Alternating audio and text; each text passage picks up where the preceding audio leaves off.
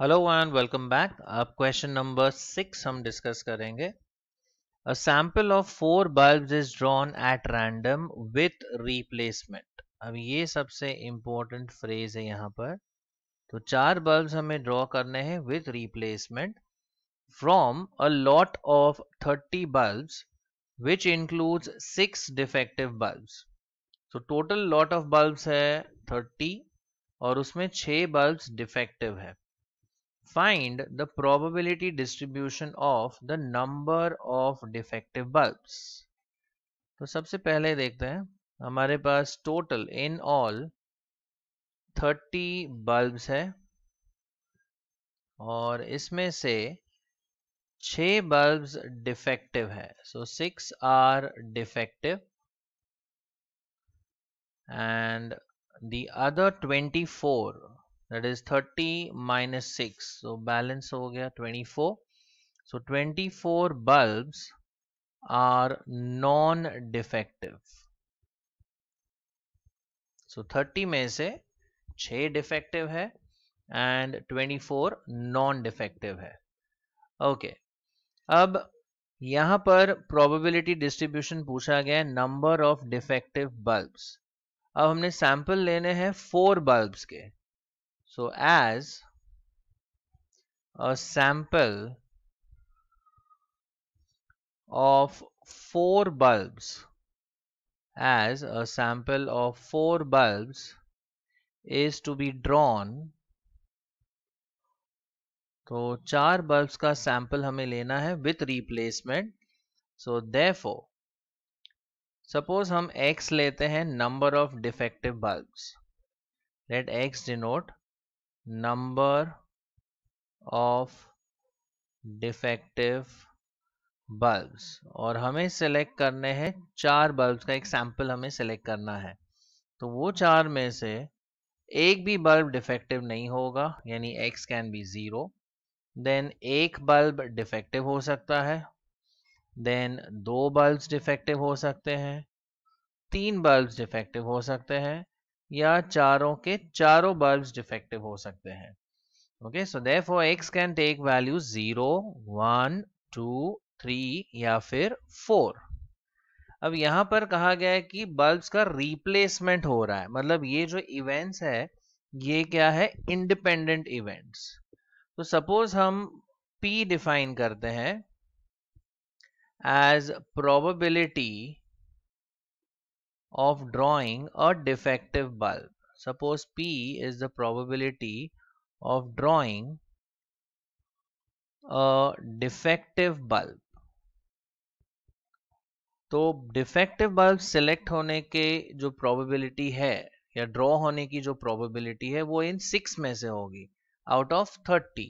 तो ये प्रोबेबिलिटी हो जाएगी 6/30 which is 1/5।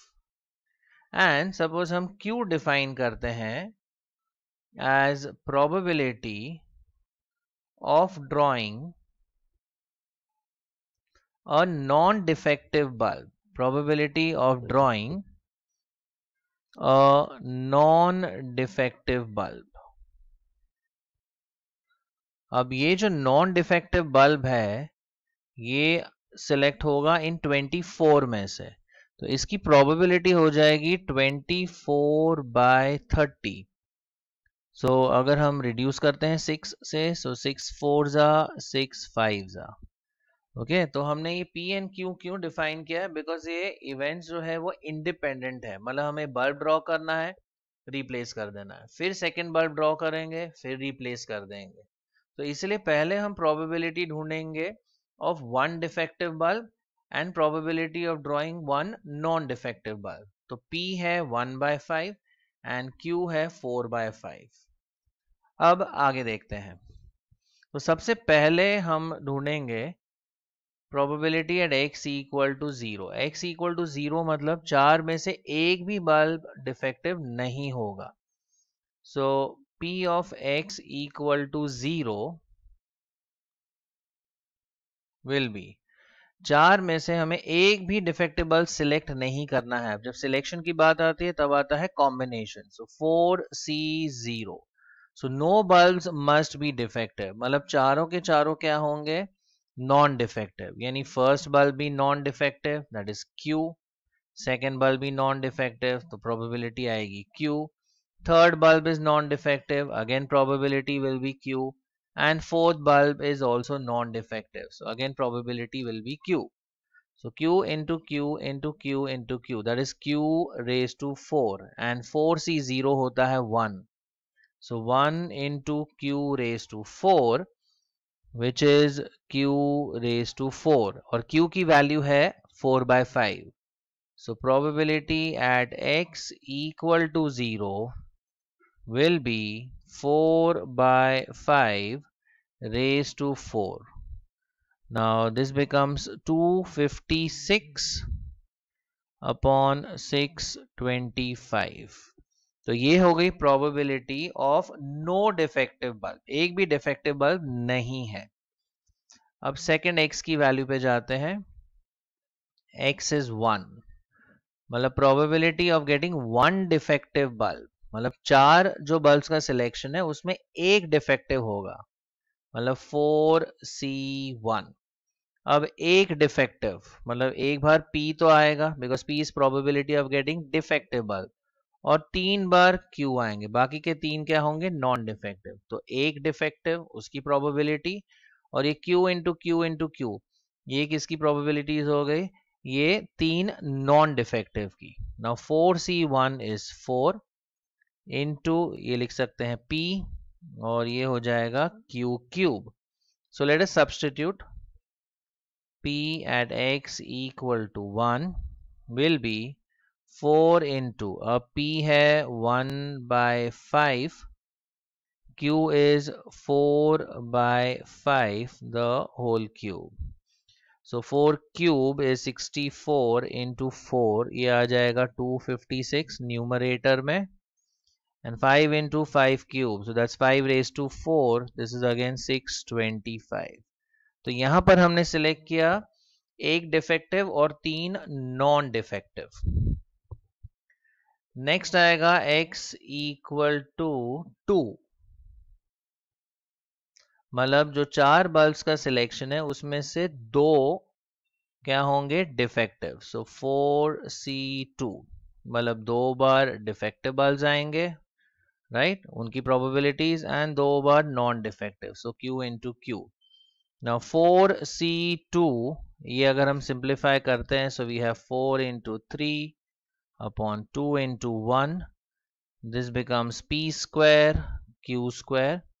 तो अगर ये रिड्यूस करते हैं, 2 1s are 2 2s are, so basically we have 6 times p square q square.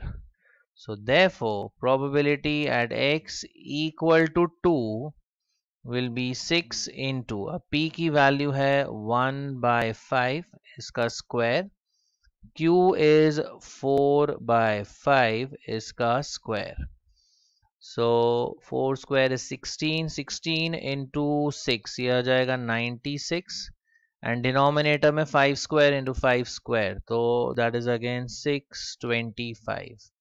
तो ये हो गई प्रोबेबिलिटी फॉर 2 डिफेक्टिव बल्ब्स. अब नेक्स्ट हमें ढूंढना है probability for 3 defective bulbs. So P at x equal to 3, मतलब 4 बल्ब्स के सिलेक्शन में 3 होंगे defective, so this will be P into P into P, ये प्रोबेबिलिटीज हो गई 3 डिफेक्टिव की, और एक होगा non defective that is Q. Now 4C3 is 4, and P into P into P, ये हो जाएगा P cube into Q. So therefore probability at x equal to 3, इसकी वैल्यू आएगी 4 into, अब P की वैल्यू है 1/5 इसका cube, and Q is 4/5. So 1 cube is 1, no 4 4s are, that becomes 16. अब 5 cube into 5, that becomes 625. और जो हमारा लास्ट केस है वो है all 4 defective bulbs, यानी x is equal to 4. So probability at x equal to 4 मतलब 4 bulbs का जो सिलेक्शन कर रहे हैं उसमें चारों के चारों defective. So P into P into P into P. All 4 times you get defective bulbs. Now 4C4 is 1. So basically this is P raised to 4. So therefore probability at x equal to 4 is equal to P की value है 1 by 5 raised to 4. So that is 1 upon 625. So we have derived all the probabilities. अब हम लिखेंगे probability distribution. So therefore हम कह सकते हैं the probability distribution is, अब x की वैल्यूज है 0, 1, 2, 3 and 4. These are all the x values. अब जो respective probabilities है, first one was 256 upon 625. ये भी था 256 upon 625. फिर देखते हैं at 2. What was the value at 2? 96 upon 625. This was 96 upon 625. फिर at 3 है 16 by 625 और last है 1 by 625. So this is 16 by 625. This value is 16 over here. And last value is 1 by 625. अगर आप ध्यान से verify करें, so ये sum of all the probabilities if you add up, you will get 1. Okay, so this is the required probability distribution.